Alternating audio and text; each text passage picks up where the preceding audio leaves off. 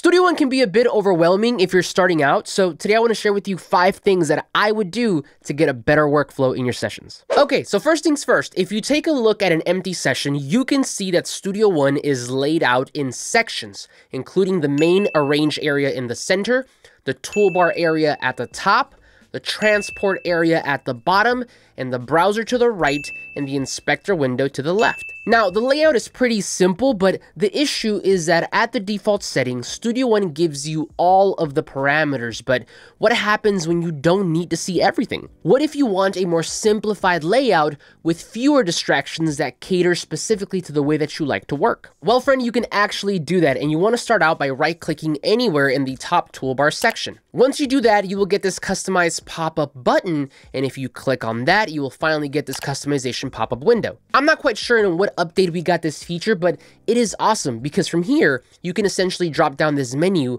and choose between a few presets depending on how many settings you want to see. So for example, right now I am in the complete preset, which shows everything, but I can just as easily swap over to the basic, minimal, or audio editing presets and notice how the settings in Studio One are all changing in real time. Now, if you want a more customized experience, then you can shuffle through the different sections that we talked about a little bit earlier, including the toolbar, inspector, transport, and browser, and then manually check off the settings and parameters that you actually want to use. This is actually what I like to do, so let me customize this for myself to give you an example. Okay, so let's start off by first going over to complete so I get everything, and let's start off in the toolbar category. Now let's see here. I like everything here except for the info view because I don't need it. I've been using Studio One for a long time.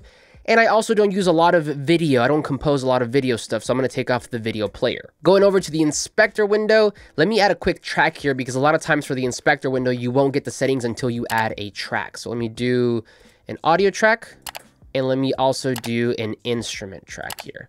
Okay, let's take a look. So as a matter of fact, all of this is fine because I use these settings at some point or another. So I'm going to leave all of this here. Let's go over to the transport. I don't need the cache activity. I don't need the record time. I don't use any external instruments, and everything else is okay. Finally, on the browser section, I don't need the cloud, shop, or pool. So this is done, and this is good for me. Now, the best part about this method is that after you're done creating your personal layout, like I have done here, then you can simply click on this paper icon on the top left to save this custom layout and always have it ready to go. So what I'm going to do here is I'm going to hit store, and I'm going to call it Ivan Workflow. So if I drop this menu down, we should be able to see it here for me to select at any point during my sessions. Hey, really quickly, if you're enjoying this video, could you do me a huge favor and drop a like and maybe subscribe if you haven't already? Both are free and they would really help me out. As a thank you and in return, I have linked for you my free productivity toolbar for Studio One down below in the description. This is a free macro toolbar for the arrange view that turns some of Studio One's best production functions into easy to use single click buttons. Again, the toolbar is completely free, so make sure to get it down below. I appreciate your support. Okay, now that you have a layout that you're comfortable with, the next thing that I would do is set your preferences for your time base and snap settings. If you take a look right below the toolbar, you will see the arrange view's main ruler. And this ruler is important because it will not only display the way your music is counted or measured, but it will also directly affect how your audio and MIDI events behave while in the arrange view. Now to change this setting, what you want to do is head to the time base drop-down menu located at the top here.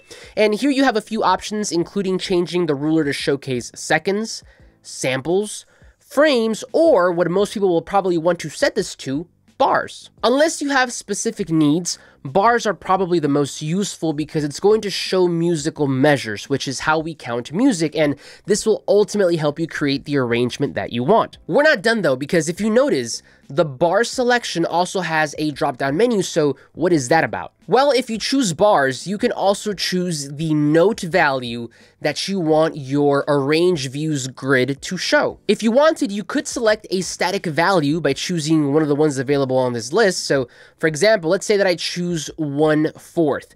Then the grid will now show quarter notes and stay this way until I change the setting again. My favorite setting here, and recommendation if you're going to do bars though, is to set it to quantize. So if you drop this down, it is going to be the first option. This is super useful because now you can change the subdivision of the grid by selecting a new value from the quantize drop-down menu. So as you can see right now, we're on 1/16th, but I could easily change this to 1/8, 1/4, and you can see that being reflected here in real time. What's even better is that once you map some of these values to a keyboard shortcut or a macro, you can change the value of the grid on the fly and super quickly, allowing you to get the exact arrangement that you want. Now, finally, if you still wanted to see another metric like seconds, for example, then you can still do that by clicking on this hamburger icon and clicking the ruler option. This is a secondary ruler that allows you to set a secondary metric from the ones that we discussed before. Regarding the snap feature, I always like to leave this on, and you do that by clicking this button here.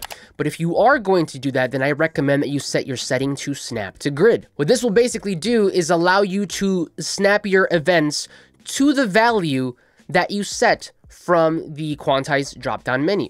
Additionally, I also like to leave this at adaptive, and what this will basically do is make it so that your events snap to the next logical subdivision based on the current grid's value and how zoomed in you are. Now, if at any point you don't want the snap feature, you can always click on the event and then press and hold the shift key to temporarily disable it, and that way move your events independently of the grid. All right, moving on, the next thing that I would do is set up a secondary tool for your mouse. This is a small one, and if you've been using Studio One for a while, then chances are that you probably already know about this. But if you're just getting started or just don't know, you can drop down the menu for your mouse tool and select a secondary tool that best suits your workflow. The options here are basically the other 7 tools, but what this allows you to do is have your mouse as your default and primary tool, but then switch over to your secondary tool that you choose by pressing and holding the Command or Control key. This feature is super convenient for fast edits, so I definitely recommend that you use it if you are not already. Personally, I choose the split tool as my secondary tool because splitting events is something that I do a lot, but I'll leave this up to you.